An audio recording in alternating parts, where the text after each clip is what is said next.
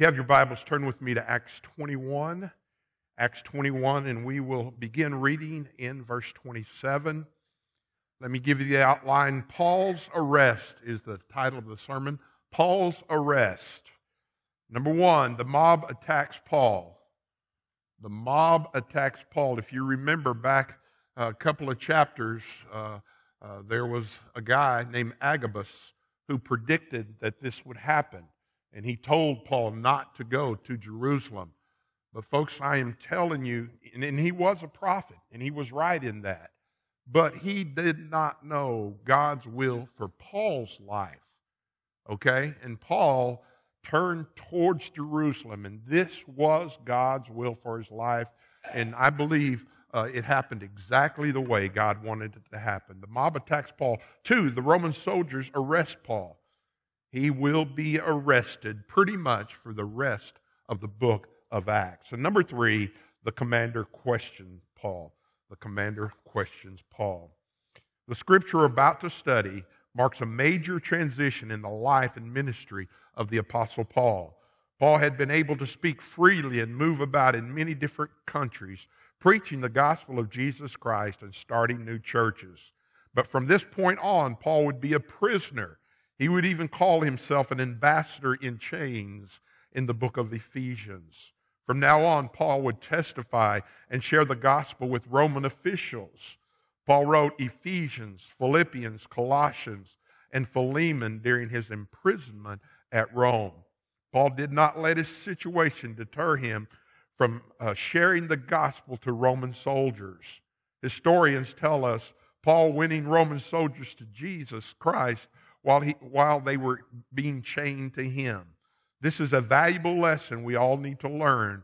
Even in the worst situations of life and the most challenging situations in life, we must continue to testify with our words and our actions about the goodness of God and His saving grace. So let's look at Paul's arrest and the mob attacks Paul. And you have to remember where we left off. It's been 2 weeks ago, but the church at Jerusalem basically said, Paul, and I will say this, I'm not sure I said it 2 weeks ago, but you know what the really cause of all that was? Paul had been in Gentile country, and they considered him unclean. And so they were wanting him, even though they said, you don't have to do this. They kind of pushed that and said, you need to do this. There's these 4 men are taking this Nazarite vow, and you need to be a part of that. And in part of that week's thing, on day 3, he went to the temple, all right, part of that purification. And on day 7, he went to the temple also. And the 7th day is where all this took place. Look at verse 26. Then Paul took the men, and the next day, having been purified with them, entered the temple to announce the expiration of the day of purification, at which time an offering should he be made to each one of them. And you realize that he also paid for their offering, okay? So they not only said, you need to go do this, you need to pay for it, all right? And again, I'm just saying, he's a bigger man than I am, all right? Verse 27, now when the 7 days were almost ended, the Jews from Asia, seeing him in the temple, stirred up the crowd and laid hands on him. Now, these folks was the Judaizers, folks. These were folks from Ephesus. These were nemesis of his. These were enemies of his. These were the ones in the 3 years that he was ministering there just gave him grief. So they knew who Paul was. They knew what he was about. And this was their chance. Okay, they were there for the Feast of Pentecost. There were thousands of Jews there. There were many people worshiping there. And a lot of them were steeped in this Jewish tradition. And they riled up the crowd. It would remind us of the riot in Ephesus. And you knew how bad that got. And this is probably even more intense than that. And we think of laying on of hands as praying for somebody, but that is not what it means here, folks. All right, they took hold of him. They, in their own mind, a mob were after him. Later on, you will see where they beat him and that they kicked him.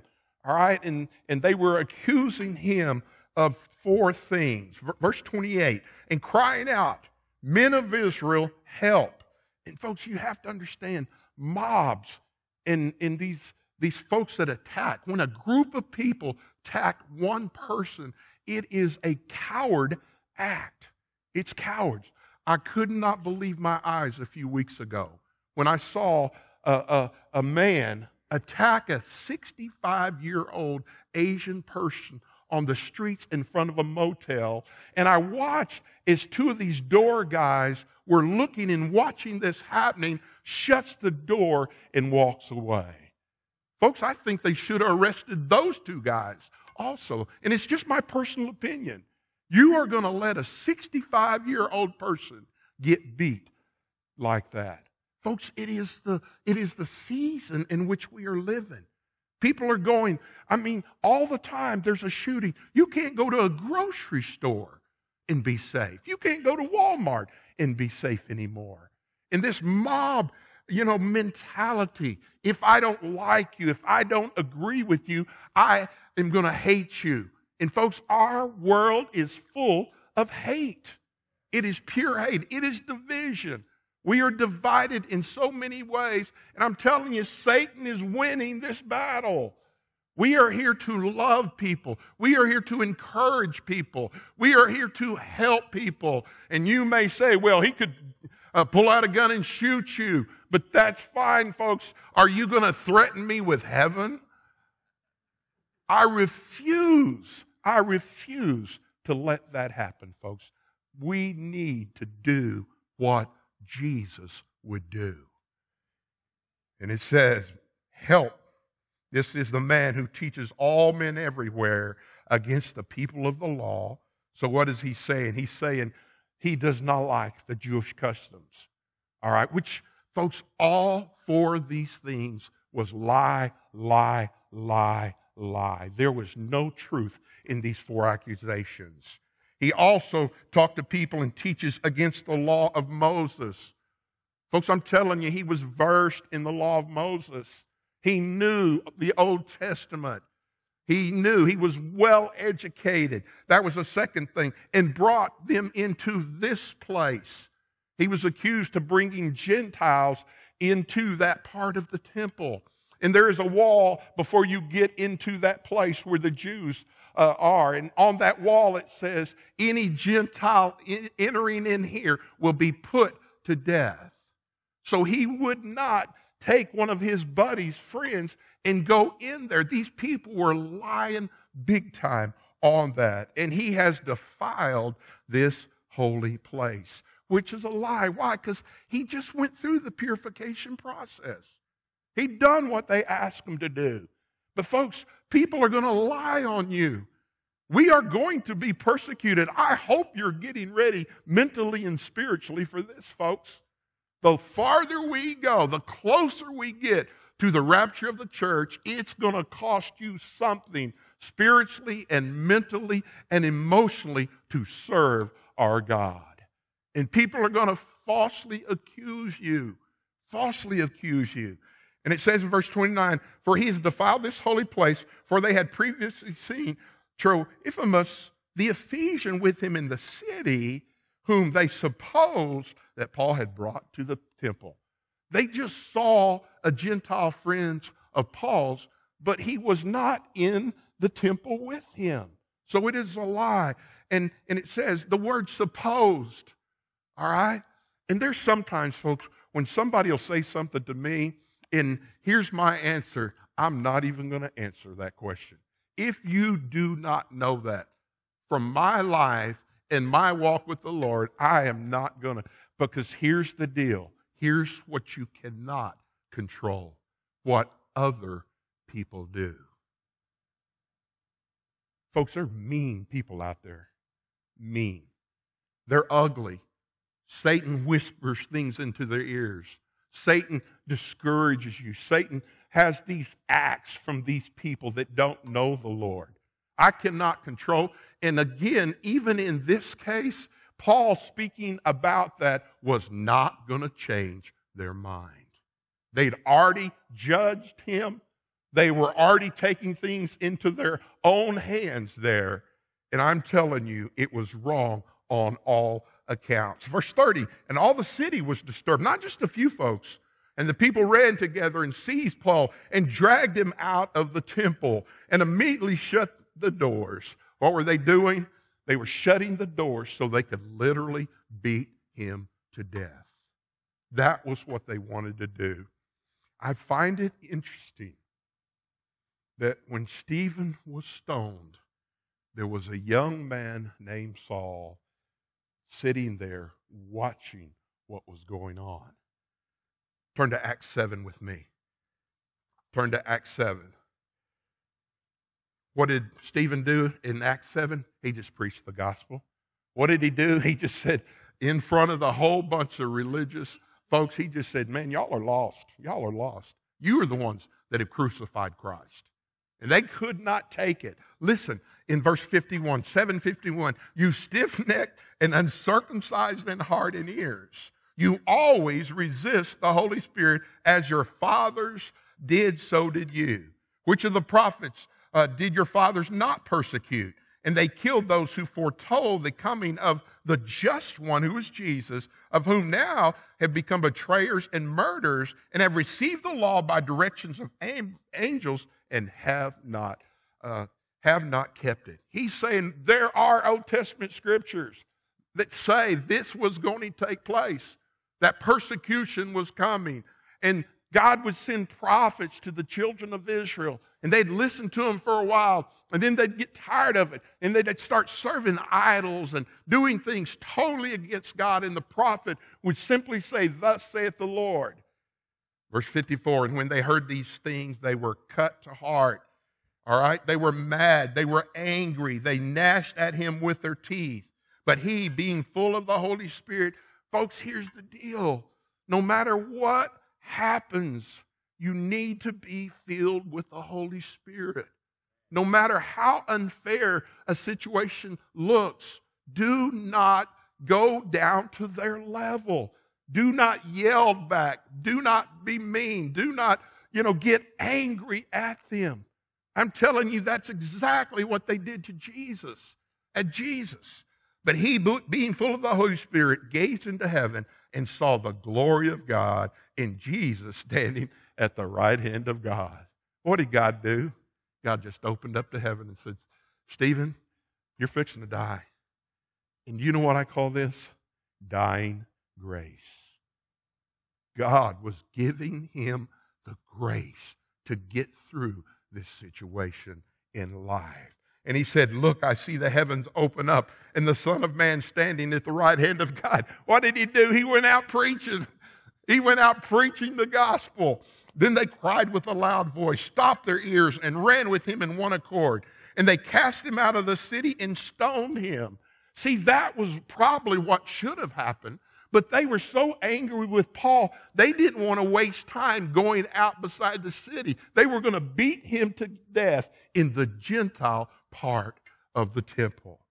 And they cast him out and stoned him, and the witness laid down their clothes at the feet of a young man named Saul.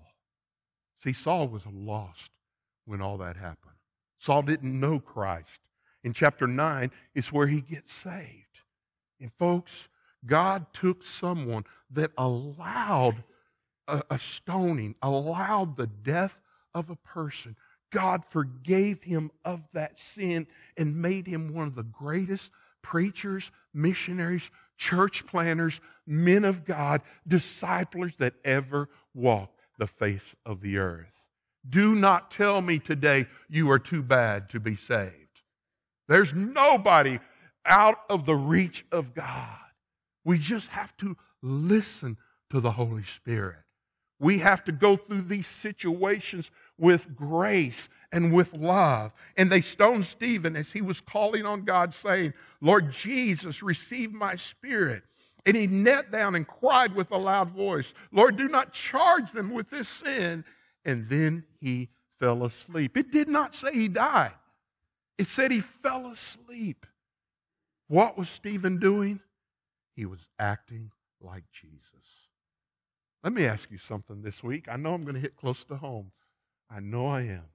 But was there a situation in life where you are not acting like Jesus this week? Oh, folks, we need to look at our own lives. We need to look in the mirror in the most difficult situations of life. We need to reflect the light of Jesus. The second thing I want you to see, the mob attacks Paul. Look at verse 32. And immediately took soldiers and centurions and took them and ran down to them. There was a garrison right at the corner of the temple where there was a sentry on top, and he saw all this happen. And because there were two centurions there, a centurion was over 100 people, so 200 people were available quickly, or they would have beaten Paul to death.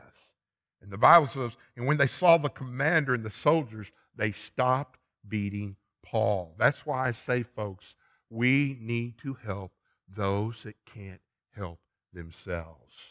Verse 33, then they stopped beating Paul. Then the commander came near to him and took him and commanded him to be bound with 2 chains. And he asked who he was and what he had done. Do you not see the very thing that Agabus the prophet said earlier? He bound him between 2 soldiers. The very thing he predicted happened, which tells me this man was a true prophet of God, and also that Paul was a man of God, because he knew what was going to happen to him. He knew he was going to be arrested, and he walked that road anyway. Folks, Jesus knew he was going to die. He was born to die. The cross had to happen. That sacrifice had to be made. And we just celebrated Easter. The greatest gift you got was not on your birthday. It was when you were saved. It was when Christ came into your life and paid for your sins and set you free. And the commander took him, verse 33, and he bound to him and asked what was done. And some of the multitude cried one thing and some another. So what happened? That riot started over again, even though there were soldiers everywhere. The riot started again. So when he could not ascertain the truth because of the tumult, and folks, we're talking about chaos, mass chaos in this courtyard, he commanded him to be taken into the barracks.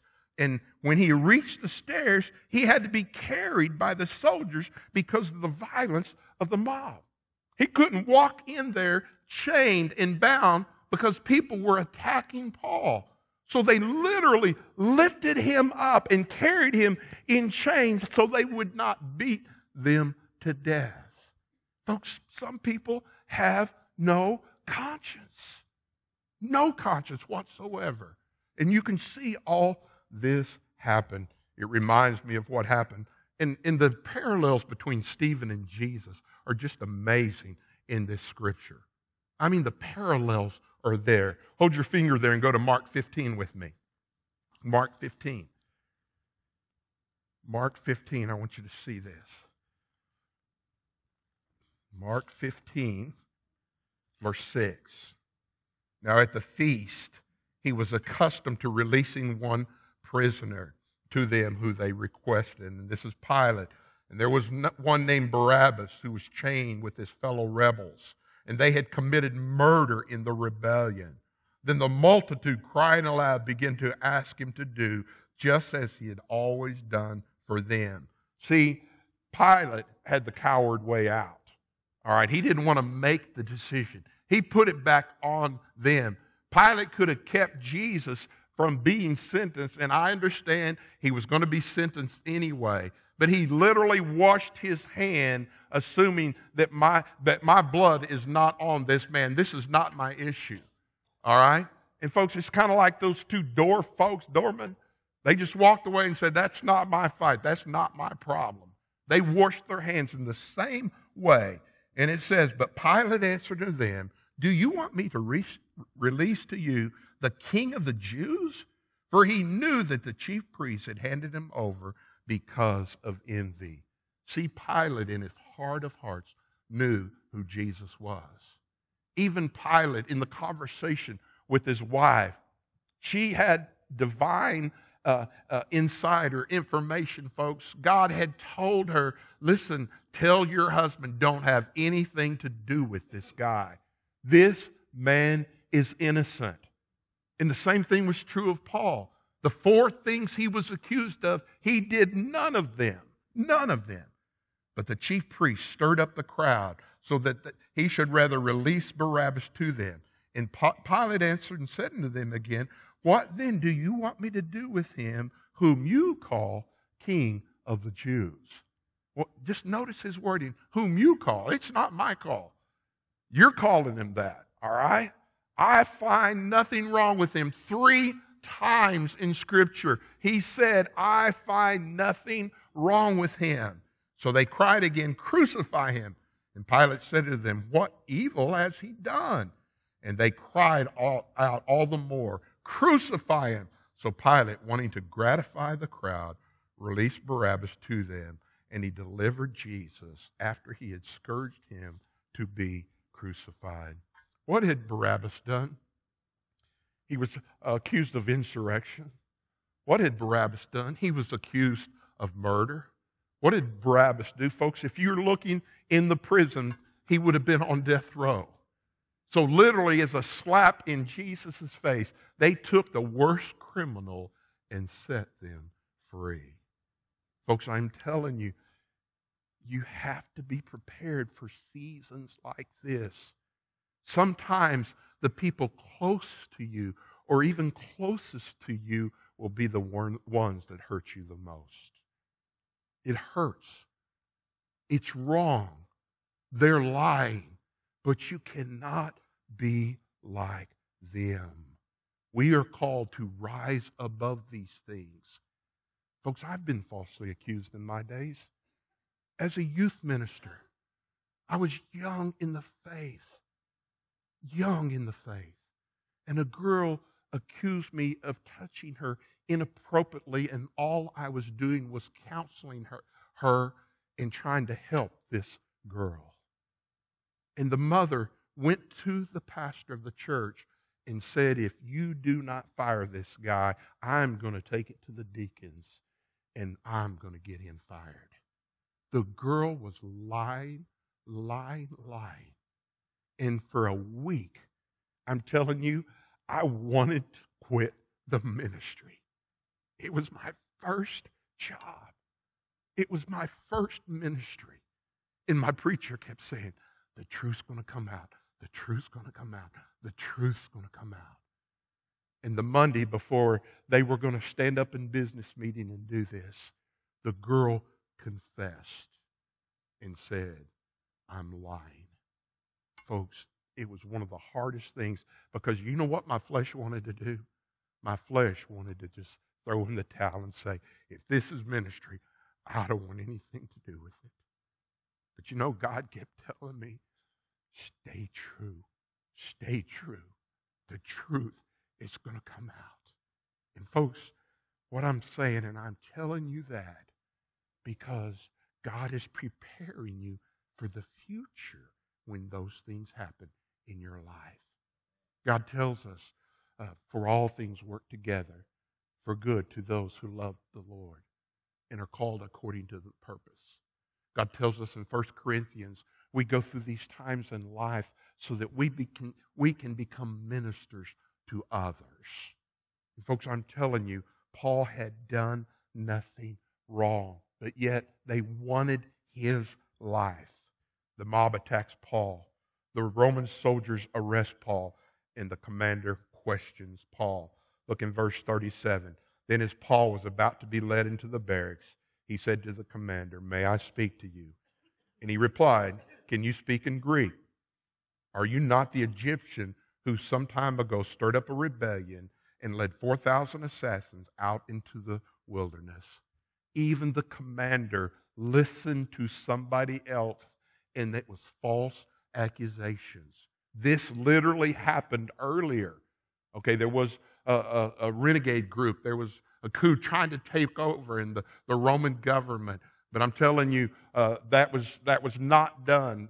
The Romans quelched that, and the Romans killed part of this group. And these guys, these folks went so far as to say, that was the leader right there. He escaped before. And they were blaming Paul for this. And this commander didn't know any different. He didn't know who Paul was or what he was about. Verse 39, but Paul said, I am a Jew from Tarsus in Sicily, and citizen of no city. I implore you, permit me to speak to these people. So when he had given him permission, Paul stood as he had given him permission and stood on the stairs and motioned with his hands to the people. And when there was great silence, he spoke to them in Hebrew and in his language. See, the commander figured out he wasn't this Egyptian renegade. Why? Because he spoke Greek. And he also spoke Hebrew. I'm telling you, he was an educated man, very educated. All right, criminals just aren't that way. Okay, so folks, if somebody lies on you, it doesn't matter. It doesn't matter what someone else thinks, folks. It really doesn't. All that matters is what I know and what God knows. Folks, God knows every situation you're in. God knows everything that happens in your life. God allows these things to happen to make you stronger, to teach you, and to be able to be like Jesus. What if we just never had a problem in life? What if nothing ever went wrong? What if we could always pay our bill and we was always just, not necessarily happy, but just nothing ever went wrong? Folks, we would be spoiled brats is what we would be. But we have Christ in our life. We have the Holy Spirit in our life. We have a God looking down over us, knowing what the situation is. And do you know what? A lot of times, the thing that God is trying to teach you, patience. I believe of the 9 fruits of the Spirit, patience is the last one we master as Christians. Because most of the time, we have things under control. We are the ones spinning the plates. We are the ones moving things around on the board of life. But every once in a while, God just sits back, He allows things to happen, and He observes you. He sees how strong you are. I heard a preacher say one time, God gives the hardest test to His most loyal soldiers. Why? Because you can trust those soldiers. You can trust them. Mark 15. Look at this. Mark 15, verse 1, talking about Jesus. Mark 15, verse 1. And immediately in the morning, the chief priest held the consultation with the elders and the scribes and the whole council. And they bound Jesus and led him away and delivered him to Pilate. And Pilate asked him, "Are you king of the Jews?" Pilate knew the answer to that question. And he answered and said, "It is as you say." And the chief priests accused him of many things, but he answered nothing. Folks, I have learned to discern things, and when somebody's already made their decision, our conversation is over. See, a lot of people don't want a dialogue. A lot of people don't want to talk. You know what they want to do? They want to send you a text. Why? Because they don't have to face you. They want to send you a nasty email. Why? Because they don't want to face you. All right? When they get to that point, that's when I say, we'll continue this conversation. When you can come in and we can talk, you bring your one witness, I'll bring my one witness. And guess who my one witness is? He's sitting right there. We've been together for 10 years, and he knows me. And let's sit down in a room, and let's talk. Let's talk like civil Christians. Let's get this thing worked out. Get it worked out. Pilate knew the answer, but Jesus said nothing. Why? Because he knew it wasn't going to change anything. And you know the crazy thing about this whole thing? That person who's being ugly to you is sitting in his bed, sleeping like a baby, and you're up at night wondering why this person has done this to you. You are the one losing sleep. You know what the Bible says about worry? Let me help you here. It's a sin. See, we don't want to say that. Ooh, I don't like that. Take it up with God, folks. Matthew says it. Matthew says it's a sin. Why are you worried about it? Why do you care what that person thinks? Okay? You know the truth. They don't want to face the truth. Verse 4, then Pilate asked him again, saying, do you answer nothing, seeing how the things they testify against you? But Jesus still answered nothing. So Pilate marveled. Pilate thought, well, maybe he's not who he says he is. Because here's the deal, folks. Jesus could have won that argument. Jesus could have cleared that courtroom. Jesus could have come off the cross. He could have. But he stayed there. Why? Because of love. Because of love. Folks, we're not going to win people over by being ugly and nasty and rude and like them. We're not going to. And again, I'm not telling you to be a doormat. I'm not. Here's what I'm telling you. Just be like Jesus. Just be like Jesus. Matthew 10. 2 more scriptures and we're done. Matthew 10. Jesus warned them. Verse 16, behold, I send you out as sheep in the midst of the wolves. That's not a good thing, all right? Folks, we have wolves. There are wolves running around in our churches. Okay? Pastors. I'm just telling you, watch who you watch on TV. If they don't line up with the Word of God, turn it off. They are not the exception to God's rule. Not. Therefore, be wise as serpents and harmless as doves. But be aware of men, for they will deliver you up to councils and scourge you in the synagogues. That's exactly what was going on. You will be brought before governors and kings, and for my name's sake, as a testimony to the Gentiles. But when they deliver you up, do not worry. Ooh, there it is. Do not worry about how or what you should speak. For it will be given to you in that hour. For it is not you who speak, but the Spirit of the Father who speaks in you. Folks, if you take it into your own hands, then it's your problem. If you give it to God, it's yours and God's problem. And He will give you the words to say. We're out of times, but Proverbs chapter 15, it says, a soft answer, a soft response will quell anger. Will quell anger. Folks, when somebody gets angry and they're mad at you, I'm just telling you, just let them be. Let them be. And folks, I am telling you, Paul did what Jesus did. Paul was just getting ready, and it's going to be next week, folks. He has the opportunity to witness the gospel of Jesus Christ to literally the whole mob. And folks, if we lose our temper, then we lose our testimony. And I pray it not be so. Father, thank you for the day. God, it's tough, man. It's where we live today. It's where we live. And God, I know all of us have gotten angry at one time.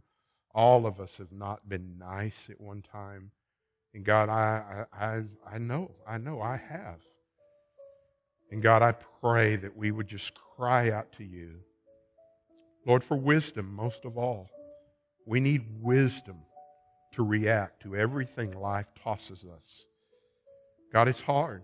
I'm not going to sit here and say it's easy, but I will sit here and say it's right.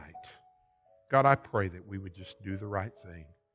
Do the right thing in all situations of life and let all the rest go. God, I pray we would quit losing sleep overnight, especially over mean people. God, it's just not worth it.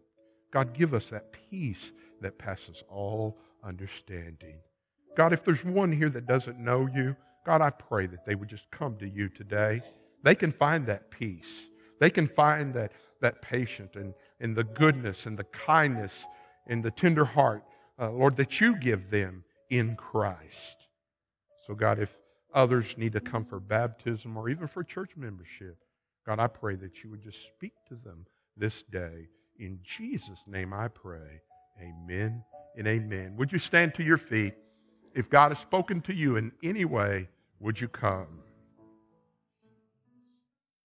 We thank you for joining us this morning at Rye Hill Baptist Church, and may God richly bless you.